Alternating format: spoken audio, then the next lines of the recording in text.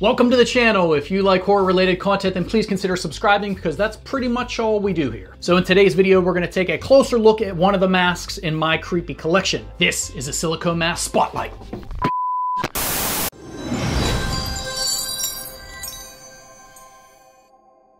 So today's Silicone Mask Spotlight is this nasty looking dude. Pretty cool, right? This is from the Basement Effects, and it is a mask called In the Mouth of Madness. And I have a whole bunch of masks. I'm going to eventually show all of them in this way in a spotlight episode, but a subscriber asked me to do this one, so I thought I would start here. It's from the Basement Effects. It's called In the Mouth of Madness, and the color variation on this one was called Deep One. So you can get it in like pale, you can get it in UV, but this one was Deep One was the style of the paint job on it. So please keep in mind that I buy these masks for pretty specific reasons usually. So this one, for example, I had an idea for a monster that I wanted to be in a movie that I was writing, and I thought this would work perfectly. So I don't buy these masks just because they look cool and because I want them in the background of my videos, although that's a perk. I buy them because I want to use them for short film projects, maybe even a full-length movie one of these days. I don't need them to just look badass. I need them to actually perform well on video or on film. So there's a lot of different criteria that I have. I also collect some things just because I think they look cool, like a lot of latex masks that I don't really plan on doing anything with, but they look really neat in my collection. So if that is the case, then you could just take a look at it, take a look at the price, and decide whether or not you want to buy it. But I have very specific criteria that I like to go by. So what is the price on this one? It is $750, plus keep in mind, when you buy these things, there's shipping and handling and taxes. And if you want to put one of these head forms, they're around 45, 50 bucks, something like that. So all in, you're gonna be spending $850, maybe even $900 to $1,000. I just generically call this a $1,000 mask because it was somewhere up in the 900s, I think, for all the taxes and shipping and head form and everything. So it is a little bit expensive, but you can see by the crazy awesome job they did here that it's definitely worth that, especially if it ever does make it into a movie or a short film project of mine, then I think it would be worth it.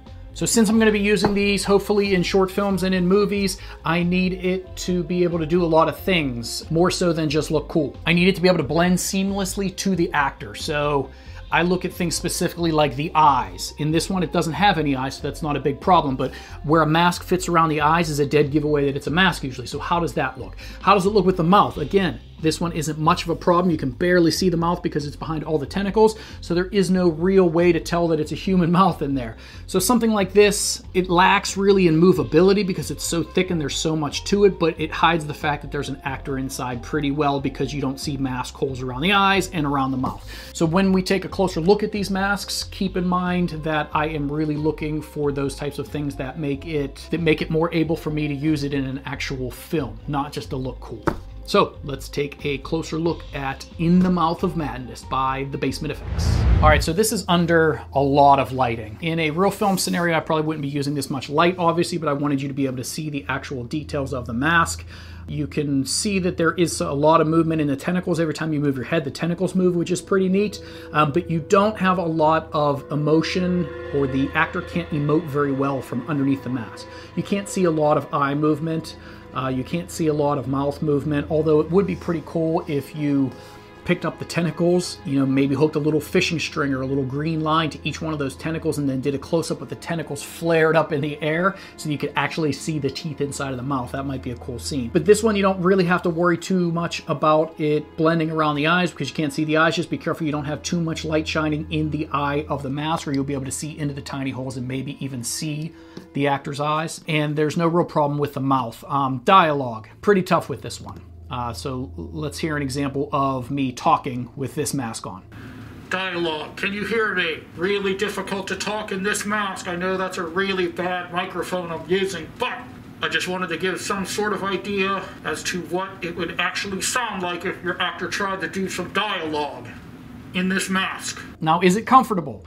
It is probably one of the heavier masks that I own. It's a lot of silicone material here. There's a lot of the tentacles themselves are heavy. It's just a big overall mask. It's just a big mask. It's really heavy, so make sure you warn your actors that, they need to take a break. They need to take the mask off once in a while, and they're probably going to be a sweaty mess after about an hour of wearing this mask, because it is a lot of silicone on there. So, but overall, pretty neat looking. Now let's take a look at it with some more realistic lighting. In a film scenario or in a short film or in a movie, you're not going to have a big softbox light right on the front of this thing. You're going to have some moodier lighting. So let's take a look at it with a bit more realistic horror lighting.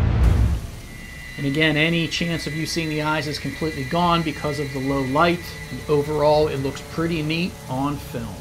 I also add some color correction and a little bit of film grain. I want my short films to feel kind of 80s style, so I add a lot of film grain and things that also kind of help to blend the mask into the actor's face.